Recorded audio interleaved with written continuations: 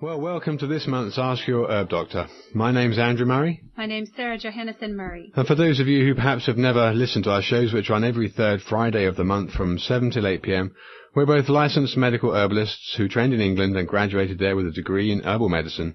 We run a clinic in Garberville where we consult with clients about a wide range of conditions, and we manufacture all our own certified organic herbal extracts, which are either grown on our CCUF certified herb farm or which are sourced from other certified organic suppliers. So you're listening to Ask Your Herb Doctor on KMUD Garberville 91.1 FM, and from about 7:30 until the end of the show at 8 o'clock, you're all invited to call in with any questions, either related or unrelated to this month's topic. The number here, if you live in the area, is 923-3911, or if you live outside the area, the toll-free number is 1-800-568-3723. That's KMUD RAD. We can also be reached toll-free on 1-888-WBM-HERB for further questions during normal business hours Monday through Friday.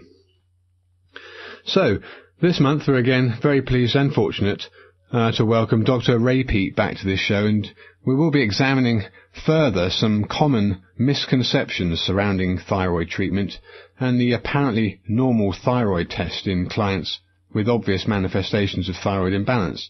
And we have ourselves seen remarkable progress made with clients with many and varied symptoms that improve dramatically with diet and lifestyle changes that promote thyroid health, revealing a prior lowered thyroid function even in the absence of diagnostic tests that show no obvious problems. So welcome again to this month's show, Dr. Peat. Hello, thank you. It's very, very kind of you to join us again. Okay. Oh, I think we should, Dr. Peat has over 40 years experience. I want to introduce Dr. Peat's experience for those of you who haven't heard Dr. Peat on our radio show last year. But he has over 40 years experience in lecturing, teaching, writing, editing, and nutritional counseling. So we're very happy to have him join our show tonight. And he also has a PhD in biochemistry, and he also teaches on physiology and basically functions as an endocrinologist. Does that sound right, Dr. Peat? Yeah, my PhD is in biology, but my work was all in physiology and biochemistry. So we wanted to talk about thyroid disease because it seems to be such a chronic epidemic. And we thought we'd just start by introducing what thyroid disease is in case there are listeners that are not aware of what their thyroid is or where it's located. So, Dr. Peat, what would you describe low thyroid disease to be, or hypothyroidism? It's basically a slowing of the oxidative metabolism, and that means your biological efficiency falls drastically because we rely almost entirely on oxidative metabolism. In emergencies, we can use glycolytic non-oxidative metabolism, but then we have to make up for it by reoxidizing the lactic acid that was produced in the oxygen deprivation or energy overstressing. And so everything that is a human or mammalian or even a complex organism depends on the thyroid because all cellular activity to be efficient requires oxidative metabolism. So thyroid, in a sense, is controlling the oxygen to all the cells in our system. Is that correct? Mm-hmm.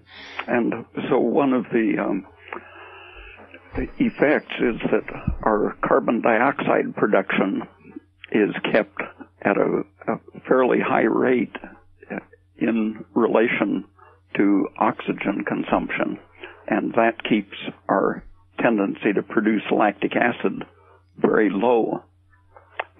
So if a person is low thyroid, even at rest, they can seem metabolically as if they're doing stressful activity. They can chronically have elevated lactic acid. And is this something that involves like chronic fatigue? People's muscles are chronically fatigued, even though they're not really even doing any exercises that might seem to be using their muscles besides just walking around? Yes, because when you don't use oxygen efficiently, you have to make lactic acid to keep the cells alive, and the lactic acid then has to be reoxidized in your liver to turn it eventually to carbon dioxide. And so just sitting passively for a hypothyroid person can be the same as running at high speed for a healthy person. And about 60 years ago, it was very well known that a hypothyroid person has trouble relaxing their muscles and nerves. And so there were publications showing that you can just about invariably diagnose hypothyroidism with a simple thump of the ankle tendon to the gastrocnemius muscle. Which is a calf muscle. Yeah, and when you're kneeling and you thump that, you can see that the relaxation is delayed. That was very well established as a good diagnostic method in the 1930s and 40s. But the labs and pharmaceutical companies couldn't sell anything. You can use just a table knife or a wooden hammer handle or anything to thump the tendon, and it just takes about 2 minutes to do it, and so it's a very uneconomical business for doctors in the pharmaceutical industry to be able to diagnose the condition so simply. So is this why the blood test came about that tests the TSH, thyroid stimulating hormone? Yeah, for the first 20 years or so, doctors were told not to use the Achilles relaxation test or the basal metabolic oxygen consumption test or any of the proven absolute confirmations of hypothyroidism, because they had what they called the scientific blood test to prove it, and that was called the protein-bound iodine test. And that convinced doctors all over the country that where previously 40% of the population had shown some evidence of being hypothyroid, the new blood test showed that only 5% were hypothyroid. And what? So for 20 years, this test was used, convincing the whole medical world that very few people are seriously hypothyroid. And then in the 1960s, it turned out that protein-bound iodine has essentially nothing to do with thyroid hormone functioning. And what about the TSH that's used today? What do you think that's relevant? Yeah, when the protein-bound iodine test was thrown out, they looked for other tests which conveniently proved to be even more expensive than the protein-bound iodine. And that finally has settled in on the TSH test as the favored one. And they can measure it very precisely, but it just doesn't, it isn't clear what it means in many cases, because other things can raise it or lower it other than the absence or excess of thyroid hormone. So if someone is low thyroid or is not low thyroid, they can have varying levels of this TSH, which the doctors are saying is thyroid stimulating hormone, but which you're suggesting and other scientists are suggesting doesn't really relate specifically to thyroid.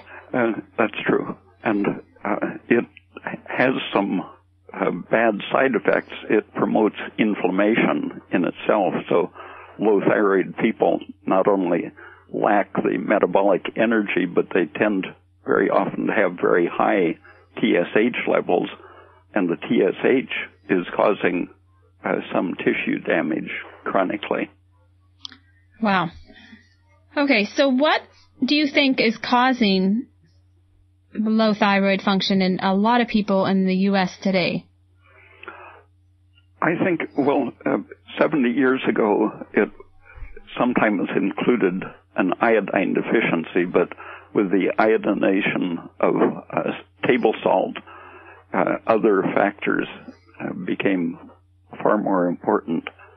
I've only seen the iodine deficiency condition a few times in people from South America or the mountains of Mexico. And many times it's a protein deficiency or an excess of eating certain foods that inhibit the thyroid, such as raw cabbage or even an excess of any of the cabbage family foods. So that would include kale, broccoli, cauliflower, Brussels sprouts. And mustard and watercress. And even if they're cooked, if you eat a huge amount of them, that sometimes can be enough to make you hypothyroid. Is this anything to do with the sulfur groups? Yeah, it's a combination of a carbon that contains an oxygen or nitrogen and a sulfur group. Okay. And so there are known medical chemicals that are used to specifically inhibit the thyroid to treat hyperthyroidism. Okay, right. I know in the previous interviews that we've done that you've very much brought out the polyunsaturated oils as being definite antagonists to thyroid function and, in fact, downright thyroid destructive in some ways. Yeah, they antagonize the thyroid function at several levels. For example, they inhibit the proteolytic enzyme in the gland itself, which are needed to form and secrete the hormone, and they bind to the protein in the bloodstream that transports thyroid, preventing the transport to the tissues, and they block several of the active sites in the cell, the points at which thyroid should bind to enliven the cell, the polyunsaturated fats. So they're affecting thyroid health at the production location, the thyroid gland, the transportation through the bloodstream, as well as at the tissue level where the tissues and the cells can pick up the thyroid hormone. Yes, and they act on several other parts of the system, including indirectly on the TSH and every other part of the metabolic system. So these polyunsaturated fatty acids are found in very high levels, are mainly consisting of vegetable oils, corn oil, soy oil, sesame seed oil, safflower, canola, rapeseed and canola are the same, and fish, hemp, and flaxseed oils. So a lot of these oils that are purported to be good for our health are actually quite thyroid toxic, and long-term use could lead to conditions that are common in low thyroid and is as detrimental as cancer. Yeah, and there's one which isn't really a fatty acid, but it's a highly unsaturated molecule, carotene, which is the precursor to vitamin A. It not only blocks the cellular sites that use vitamin A, but as a polyunsaturated molecule, it also blocks the thyroid function every place that the vegetable oils do. Wow. So this would be just basically ingesting lots of cooked carrots, that would be the... Yeah. Yeah. Yeah. Oh, wow. And cooked pumpkin, anything that had high levels of carotene. Okay, and that's that yellow pigment or the orange pigment. Yeah, some of the studies confused people because they knew that vitamin A was protective against cancer, but they saw that some types of cancer increased with supplementation of carotene. Okay. Right, so it's that the keratin blocks the receptor, so your body can't use the vitamin A that's in your diet. Mm-hmm. And so it sits in the receptor, but it doesn't stimulate, or a receptor, it sits somewhere in the cell that doesn't stimulate the effects that vitamin A, the protective, cancer-protecting effects of vitamin A. And vitamin A and thyroid work so closely together biologically that the protein that transports them is a single protein. It's called transthyretin for retinol and thyroid transport. And in the 1930s, one of the ways of confirming that a person had died from hypothyroidism was that the steroid-forming tissues turned red because of the accumulated keratin. Because you can't use vitamin A if you don't have thyroid, and so the keratin accumulates in the steroid-forming tissue and makes them red. Would this be any reason now behind the basis of people with yellow calluses being very apparent on their soles or their palms? Yeah, that's one of the old ways to diagnose hypothyroidism. Okay. Wow. No, I think you've told us that before, Dr. Peat. We're going to pause here for a moment. Okay, well, just you're listening to Ask Your Herb Doctor on KMUD Garberville, 91.1 FM, and from 7:30 until the end of the show at 8 o'clock, you're invited to call in with any questions related or unrelated to this month's topic of thyroid disorder, and we can hopefully cover iron and a few other subjects.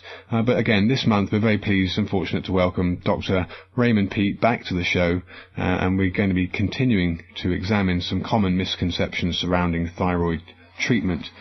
Okay, so Sarah, did you want to carry on with? Yeah, I printed out a long list of symptoms that are common in low thyroid disease. So we've been talking about low thyroid disease, which is known as hypothyroidism, and we've talked about what it is, what causes it, but I want to mention some symptoms and signs that accompany the disease because so many people seem to be suffering from these symptoms.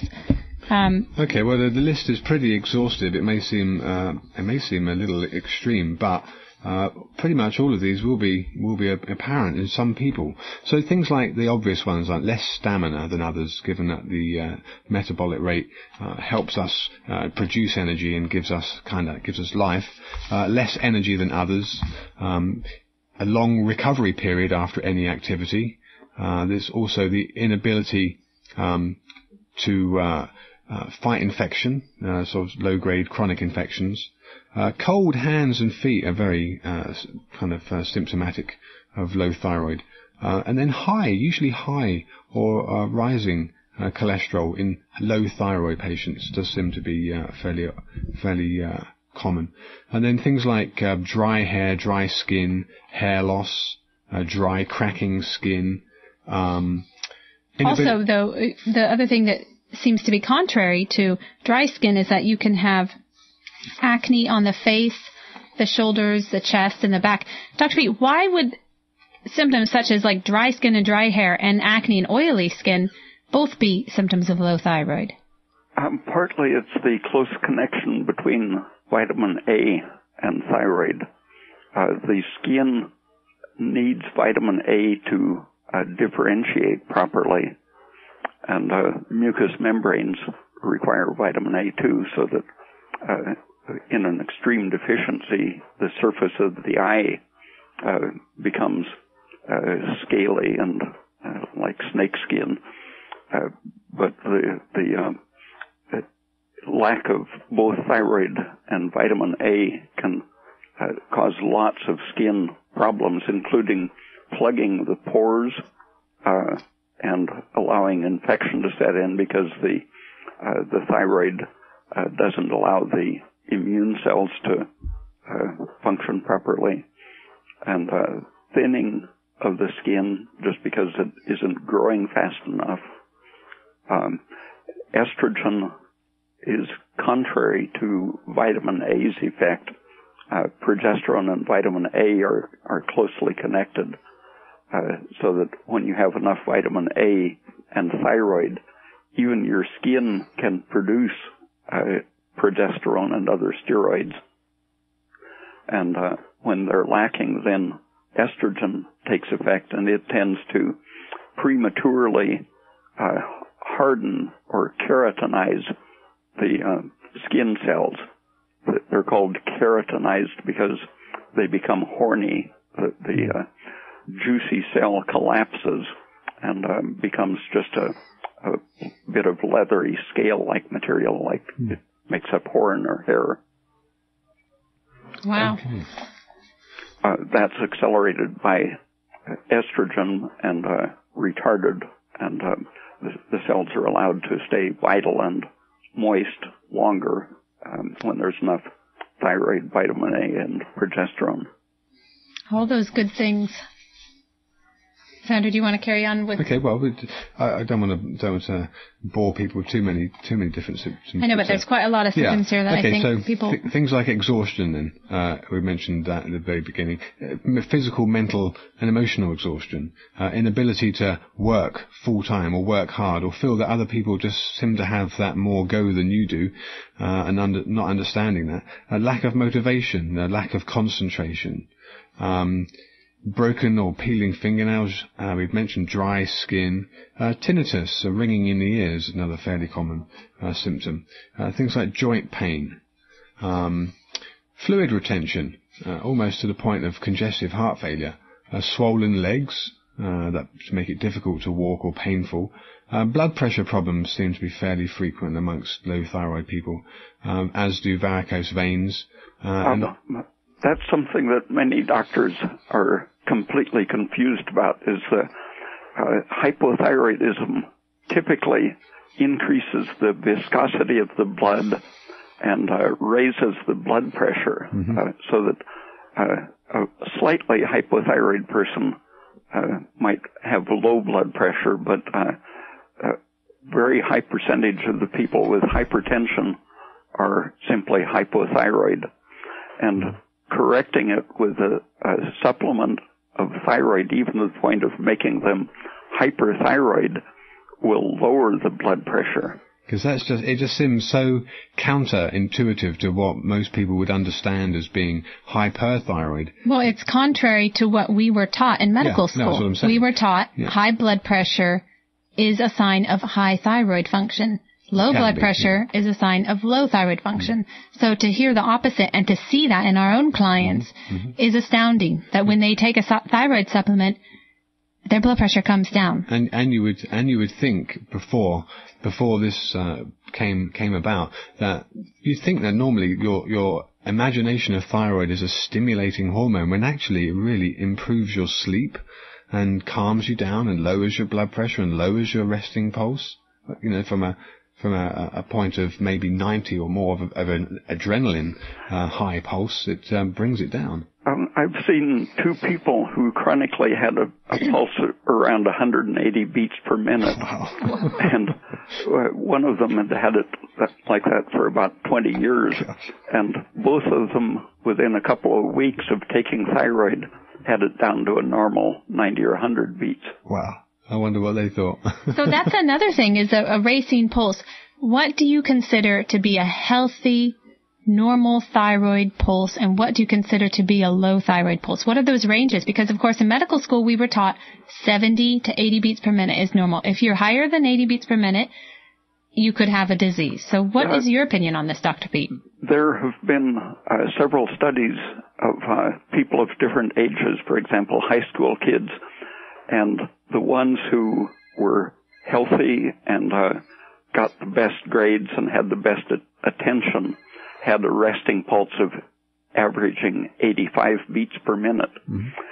And when old people on heart pacemakers were given mental exams with the pacemaker set at the usual 70 beats, they had the usual old person's memory and reasoning ability.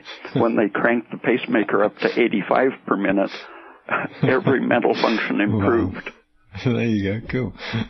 So that's pretty interesting, because that's, again, we're taught that high thyroid, excess thyroid, hyperthyroid is diagnosed by a racing pulse. There is an old doctrine that around the beginning of the 20th century. They called it the rate of living theory, that the faster your heart beat, the sooner you would die. And that the experiment that defined that and proved it for so many people was to put some cantaloupe seeds in a dish in a saucer of water and watch them sprout. The ones that sprouted the soonest and grew the fastest died the soonest, but they didn't put any soil. So they used up all their food, huh? And that's what they were using to support that rate of living theory? Yeah, it's just an embarrassment for science. It's like if you gave a person all the thyroid they needed, but no food, naturally they would die quickly. They'd get skinny. I think, Dr. Peat, there's a couple of callers on the line, so let's take the first caller. Okay, you're on the air? Hello? Hello, is it me? Yes, you're on the air. There was no sound. Hi, thank you all. I have a couple of related questions. Okay, go ahead. If a person was quite low in thyroid and it wasn't known for a long time, like more than 20 years, I wonder what kind of damages that could cause. And about 12 minutes in, Dr. Peat talked about tissue damage, and maybe you could tell me what he meant more by that. And then once taking supplementation, when could you expect to be much better? I have been getting supplements for 20 years after not having any, and I'm still quite incapacitated. Usually doctors prescribe thyroxine because that isn't the thyroid hormone. It has to be turned into the active thyroid hormone, which is called triiodothyronine, or T3, in the liver to be active. And the thyroid gland secretes a little. But when a doctor prescribes thyroxine, there's no chance that you'll be overdosed, because as you increase it, one of the first patients I heard about who had a myxedema coma became totally unresponsive from hypothyroidism. She had been mildly hypothyroid for years, and they prescribed 100 micrograms of Synthroid, and she became more hypothyroid, and they doubled it, and when they reached 500 micrograms, she went into a coma. What about, sorry. That was supplementing more and more thyroxine, but when in the hospital they gave her an injection of the active hormone T3, she came out of the coma in just a few hours and was completely well after that. You can have a complete, just amazing recovery from many things in just a matter of minutes in some cases. For example, a doctor who had been having agonizing breast pain, especially premenstrually, for increasing over the recent years. I visited, and she said that that was her main problem. I gave her a 10 microgram tablet of Cytomel. She went in said she would see me in an hour when she finished with the patient. In 10 minutes, she came out saying, I can't believe that it stopped. And that's a very typical thing. In less than an hour, with just T3, pains such as menstrual or breast pain will stop totally. I have taken both of those, and also now I have the Armor. It's not synthetic, but so you're saying that no matter how much damage over a couple of decades, all of that could be repaired. Yeah, some types of damage, such as osteoporosis, when your thyroid is very low, your one compensation is that your pituitary tends to swell up and overproduce prolactin, and that's one of the factors in causing breast pain and disturbed salt regulation and so on. But prolactin is a major factor in causing loss of bone, and as at menopause, very often prolactin goes up because thyroid has gone down, and the prolactin coincides with extreme loss of bone. And so it takes sometimes a long time of correcting your diet along with thyroid before you restore your bones. But I have seen a couple of people. One had her X-ray bone exams showing tremendous, I think it was 20% increase in less than a year when she was taking thyroid. Okay, I'm going to go so other people can speak to you, but I don't have a thyroid, so I don't know if that makes a, that makes much more of a difference. But I'm wondering if the question you're wanting to ask is what would happen to someone's body? How much damage is there? That's what I was asking, because for 20 years the doctor removed my thyroid, but they never did anything about checking back. So I went for more than 20 years. Without taking any supplementation at all after a thyroid was removed. So what would do you think there's damage that's been done in this client, Dr. Peat, that's irreparable? It just increases your stress and slows your recovery from stress. And so it tends to age you faster than usual, just like working too hard would. But those changes, for example, bone growth, I grew 1.5 inches in my 40s when I started taking thyroid. Wow. So it happened over just a period of a few months. And so even lifelong things can be corrected pretty quickly. Thanks again. Bye. Very good. Okay, well, let's see if we have any other callers on the line. I think there's one or two at least. Okay, you're on the air? Yes, I am. Okay, go ahead. Hi. I wanted to ask 2 questions, and I'll take my answer on the air. Okay. First of all, let me say, I was thyroid toxic in storm. Thyroid toxicosis or? Oh, thyroid toxicosis. Okay. Went into storm for 4 months, was treated with I-131, and for the last 30 years, I've been taking Thyroid. Okay? Okay. Now, here's my question. Could the doctor please explain the connection between the adrenals, in the brain, the pituitary, and the thyroid gland? It seems to be a merry-go-round that goes around and around and back and forth. Okay, can you possibly turn your radio down if you haven't already, because we seem to be getting some feedback interference and we can barely hear your question. My radio's not on. Okay. Bizarre, okay. All right. It's breaking up. Okay. I think I heard your question. You said basically you had thyroid toxicosis, you were treated with iodine 131, and then you were given a thyroid replacement? Right. Okay. And your main question was? What is the connection between the adrenals and the stress factor? Okay. The pituitary and the thyroid. How do they communicate with each other? And just how bad is stress? Okay, there you go.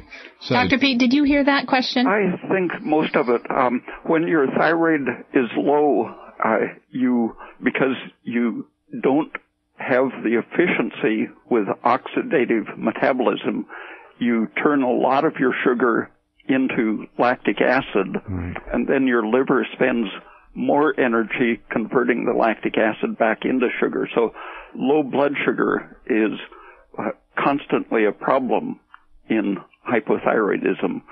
And the compensation for that is that first your adrenal medulla secretes a lot of adrenaline to force your liver to give up any sugar it has stored. And when that doesn't meet your needs for sugar, then the adrenal cortex begins over-secreting cortisol to break down protein or muscle tissue to make sugar out of it to keep your energy up.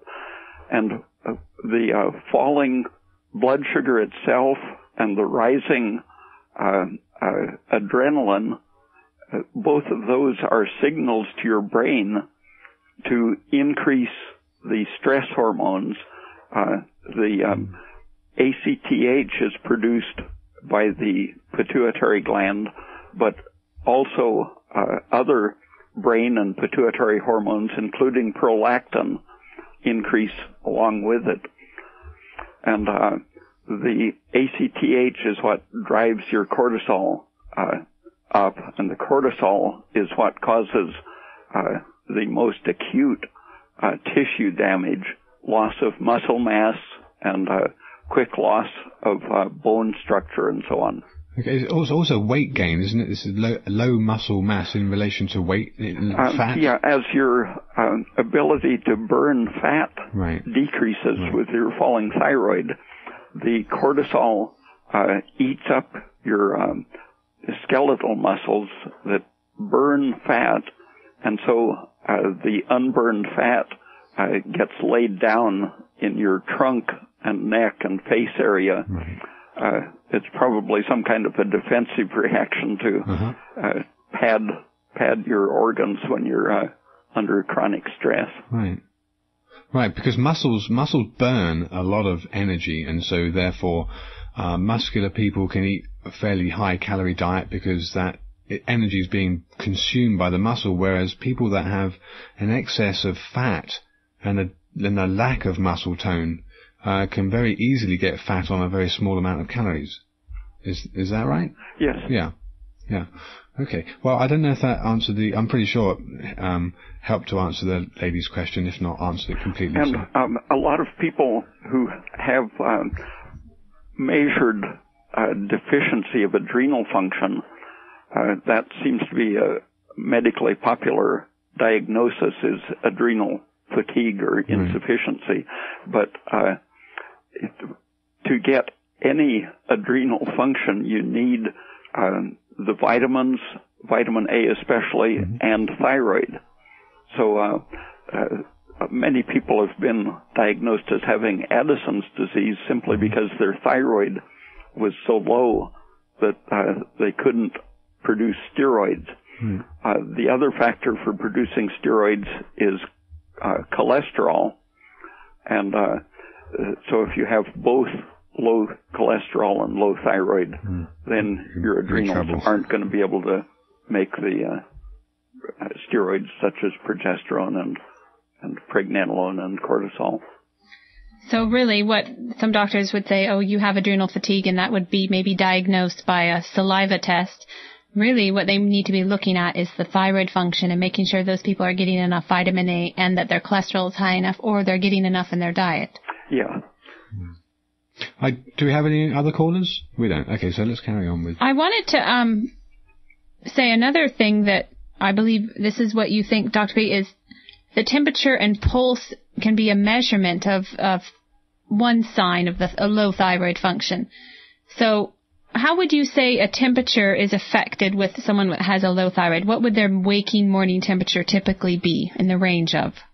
Usually around 98 degrees oral temperature.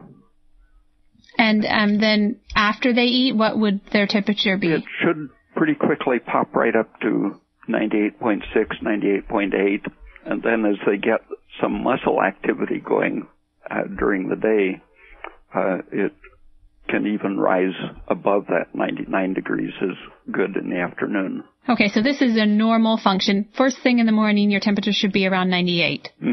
Okay, now, I just want to say, of all the clients that I've had take their temperatures and pulses, about 2 out of 50 have had, since I've been doing this temperature and pulse thing all of last year, about 50 of them have had much lower temperatures than that, and only 2 have had what you just described, Dr. Peat. So can you say most of them, if they had low thyroid symptoms in conjunction with those low temperatures, would be a diagnosis of low thyroid?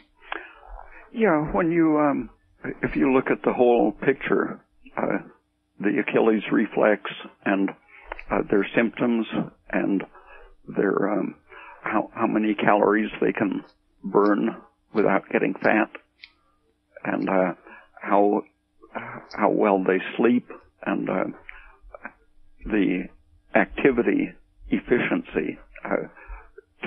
be able to relax instantly after the exertion and to be able to go to sleep quickly. All of those go with the good temperature curve. So it's something that can be used in conjunction with symptoms. Mm-hmm. Right. Okay. I think we have a caller on the air. Yeah, we do. Go ahead, caller. Hi, this is Kevin. Hey, Kevin. Hey, Hi, Andrew Kevin. and Sarah. How you Hi. So I had a question about Hashimoto's disease. I was diagnosed with that and understand that it interferes with the absorption of thyroid, and I'm wondering if Dr. Peat can speak about Hashimoto's and what, if anything, can be done to alleviate it, cure it. The disease was originally defined as infiltration of white blood cells into the inflamed thyroid gland. And since they didn't necessarily like to cut out a piece of gland to confirm that that's what was wrong, they started looking at antibodies in your blood and assuming that you would have the infiltration and inflammation of the gland if you find the antibodies circulating in the blood. But in fact, the anti-thyroid antibodies overlap with many other problems, including arthritis. And so the antibodies aren't strictly clearly diagnostic, but they do indicate that something is inflamed, and since the thyroid is the basic anti-inflammatory hormone and organ, it's very often the thyroid that is the main problem when you have these antibodies. And there have been several studies in which simply supplementing, even with thyroxine for 6 months or a year, the antibodies will decrease and the whole problem is solved. Mm-hmm. One thing I've heard of also is of taking low-dose naltrexone as a way of helping with the condition. Have you heard of that? When you're hypothyroid and produce lactic acid too easily, you tend to accumulate endorphins. Endorphins are produced in response to the signal of increased lactic acid to compensate for the stress by acting like morphine equivalents. And the endorphins themselves limit your physiological functions in a protective way, sort of like a localized kind of hibernation. And so the naloxone or naltrexone will clear those out. Sometimes in 2 or 3 days you can see a person come out of depression or a lethargic state, or if there was a study in California of demented people who were given very big doses of naloxone for several days or several weeks, and their dementia improved just by blocking the endorphins. And how long is it that somebody should be on naltrexone with the conditions like Hashimoto's? Is there any problem with long-term use? No, but I usually see good results in just 2 or 3 days. So I think the basic treatment is a good diet and thyroid supplement as needed, and then the naloxone or naltrexone is a good thing to try once in a while. If it makes you feel better, then it probably was breaking up a pattern. Uh-huh. Okay, thank you very much. Okay, thank you. Thank you for your call, Kevin. We have two other callers on the line. Go ahead. You're on the air? Yes, thank you for taking my call. My name is Mike, and I have a question for the doctor. And earlier I heard the show, the doctor was listing a number of vegetables and some polyunsaturated oils that had something to do with making something higher, and I'm assuming that had to do with the thyroid. And my question is would cod liver oil be placed in with those other oils? And I'll take my question off the air. Thank you. Okay. The fish oils are long molecules compared to the seed oils, and they are also more unstable to oxidative breakdown. And the fact that they are long means that they don't inhibit our enzymes for metabolizing fats as seriously as the seed oils, such as canola or corn oil, do. But their instability means that by the time they get in the blood, they're pretty well oxidized. And several studies have shown that the fish oils do have an anti-inflammatory effect, but only their oxidative breakdown products, which include some serious toxins, only those are really active anti-inflammatory substances. And what they're doing is poisoning the immune system, suppressing immunity. So temporarily, it's effective for alleviating symptoms, but in the long run, it's not good because the breakdown products include things like acrolein and several of the free radical oxidative damage fractions of the broken down fats. And those are both very dangerous toxic substances. Mm-hmm. So not only does it suppress your immune system, it also, through this immune system suppression, it's also releasing toxic substances that are... And there are really quite a few articles that people don't get to hear about showing that the fish oils contribute to atherosclerosis and increase the risk of metastatic cancer and are toxic to the brain and so on. The commercial promotion of the fish oils, they happen to never mention those. Mm-hmm. Yeah. Well, I think we've got two other callers on the line, Dr. Peat, so let's take the next caller. You're on the air? Hello? Hello, you're on the air. Hi, my name is Jenny. Thank you for speaking, Dr. Peat. I've been on Armour Thyroid for some years now, and they want to change me and put me on one of the synthetic thyroids. And I'm wondering if there are any disadvantages to doing that.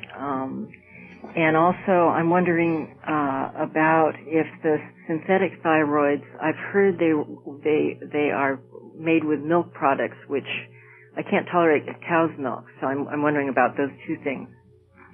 The company that makes Armour also makes a synthetic called Thyrolar, which was based on the original Armour thyroid product.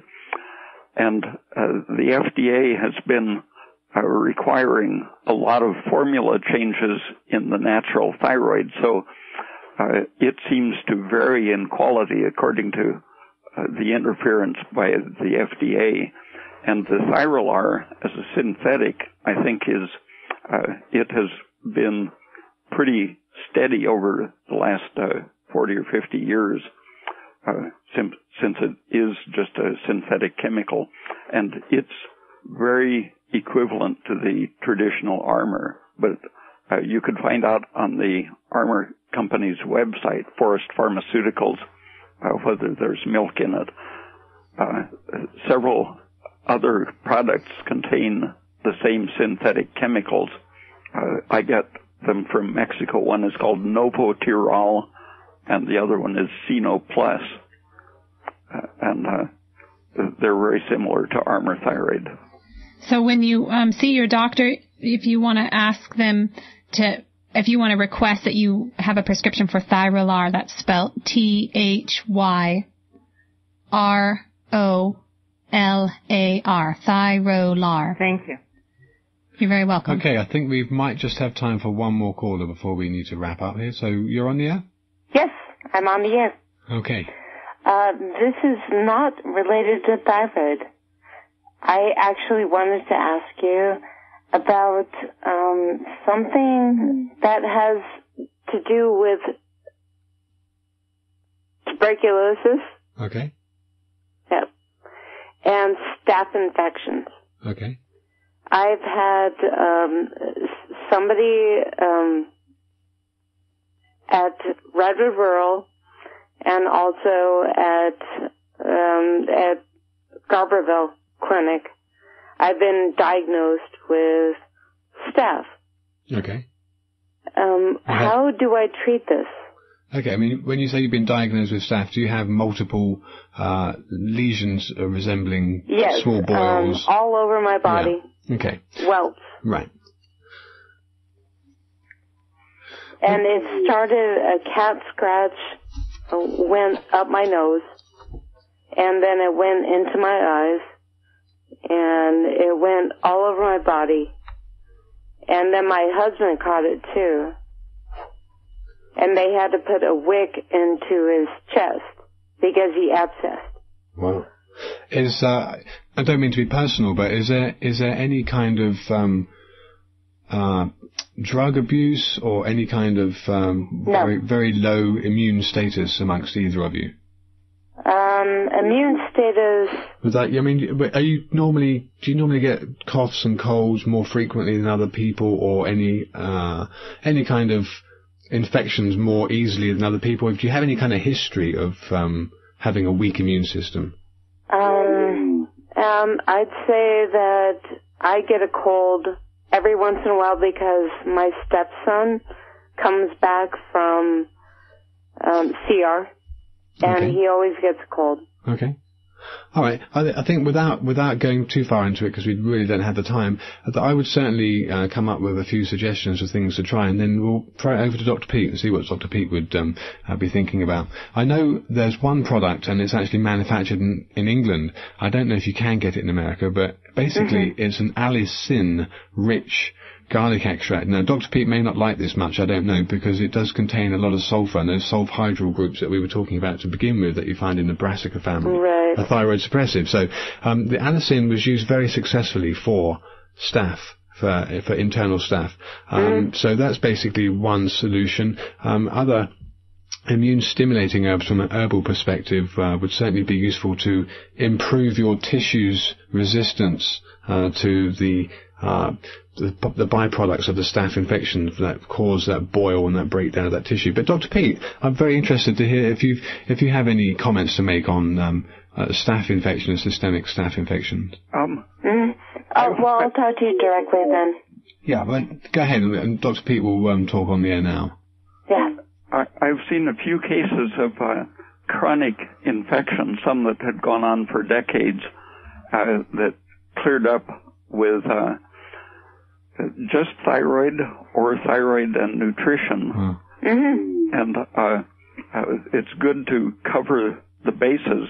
Even some antibiotics, tetracycline, for example, happens to have a structure that's parallel to vitamin K and to the active ingredient of aloe and cascara.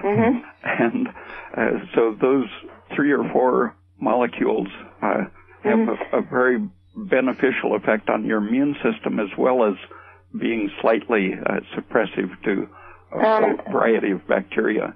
Doctor, have you ever known somebody who has gone into the VA?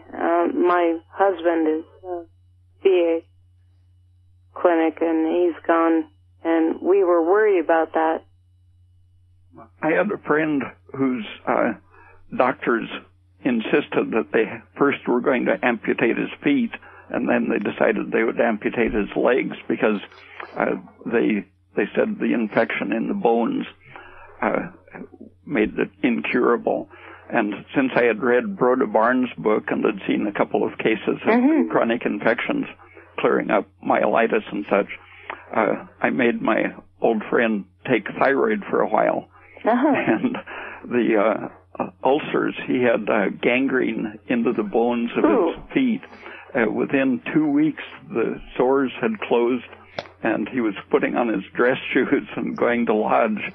Oh, my. And we went through cycles. I think there were 3 cycles where his doctor made him stop the thyroid. The bone infection came back after 2 or 3 months, and I would see his feet rotting, make him take his thyroid, and his feet each time cleared up totally.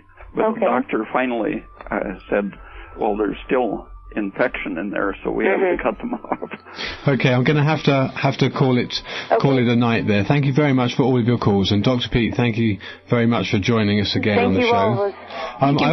I want to mention that Dr. Peat's website is very extensive, has lots of articles on it, very much researched scientific information. So some of it may seem controversial or counter to what we're told, but it's scientific information that you can all check out. His website is www.raypeat.org. And that's spelled R-A-Y-P-E-A-T. No, it's .com now. Sorry, .com. Raypeat.com. Okay, folks, so that's the website. Go check it out. Thank you very much, Dr. Peat, for joining us. And I just want to say thank you, Dr. Peat, and for all those listeners who are interested in trying to eat right for their thyroid health. We can be contacted Monday through Friday, normal business hours, toll-free 888-926-4372. Which is WBM Herb. Okay, so thank you very much for joining us. Thank you for all the callers. Thank you for being out there and asking questions. And also, Dr. Peat is available for nutritional counseling from his website directly, which is www.raypeat.com. Thank you, Dr. Peat. Thank you and good night.